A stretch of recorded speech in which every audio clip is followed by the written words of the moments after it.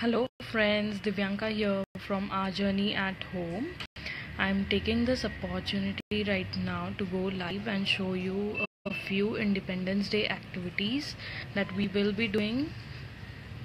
My daughter is asleep right now, but it's almost time for her to wake up from her afternoon nap, and I was just preparing these activities, so I thought I'll just take a few moments to show you them over here right now. So the first one I have prepared here is the facts sheet.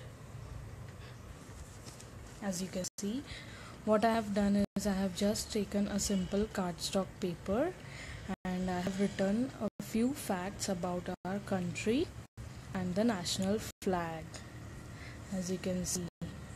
And this will be her language lesson because there are so many new things that she can learn from here, like what are the colors, how many colors are there in flag, national anthem, national song, what's the flag called in Hindi, then all the national symbols of India, and also I included a point of national emblem of India that consists of 4 lions standing back to back and what they symbolize. So first we will be going through these facts and then we will be starting our activities. So this is the first sheet and I will be providing photos after my live is done, so you can go through these in detail over there. The next activity here is coloring the flag. I have just drawn a simple outline of the flag and then she has to use crayons, markers or paints, whatever she wants, and then she has to color in the flag.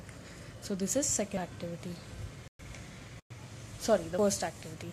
Then another activity here is this simple seriation game, but I have used all the flag colors. So what I have done is I have used these felt pieces and I have cut up rectangles but in different sizes. This is a little maths activity. So what she has to do is she has to find the bigger piece, then the white one which is smaller than that, and then the orange one which is the smallest, and then she has to put the blue Ashoka Chakra. So in this way, this is a seriation game, and once she places everything, she creates a flag. So this is one more hands-on way. The next activity here is this one. One second. It's this one. It's the Happy Independence Day. I have just used a simple sticker sheet. As you can see, I have recycled the paper, and what I have done here is I have written in lowercase letter Happy Independence Day, the 70th, and this is the sticker sheet. So what she has to do is she has to match the lowercase to the uppercase on the sheet. It's a simple language activity again. The stickers work great on fine motor skills, so I try to include as much as I can, and I had all these materials at home. I haven't bought anything new for this. So if you're live, just say hi so that I know that you are there and you are able to hear my voice. So this is one activity. Another activity here is cut and paste. For this activity, what I have done is the orange one just fell down. So what I have done is I have drawn a flag over here on this dark colored paper, and I have taken some craft sheets, and what she has to, I have drawn these lines, and what she has to do is she has to cut through these lines. It's a simple using scissors, simple cutting activity, and then she has to paste the rectangles that will be there and paste the rectangles in their respective boxes and then create a flag from it. So this is again working on fine motor skills and a great pre-writing activity. The second last one here is again some maths, and what she has to do is she has to complete the patterns. So on a sheet of paper, what I have done is I have just drawn some grids, and I have used dot stickers again, which I had, which are orange, white and green, the tricolor of our flag. And I have just created some patterns for her to follow. So the first one is orange, white, green, then she, and again orange. So this is just the starting point that I have given her, so she knows that she has to follow the pattern: orange, white, green, then orange, white, green, orange, white, green, like that. This, in the same way, I have just used all the 3 stickers and drawn and put up some different patterns.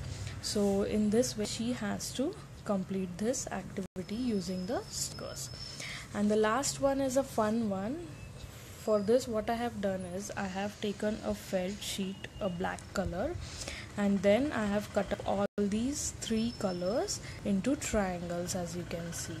And what she has to do is she has to use these triangles and create some nice patterns on this black sheet. So since it's a felt material, it sticks to itself.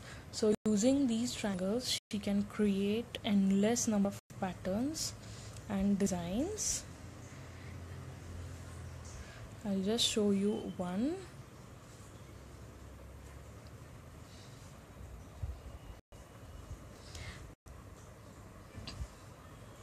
So in this way she can use any colors she wants, and she can create these patterns. Again, it's a great fine motor skills activity, and it uses the pincer grasp to pick up the felt paper.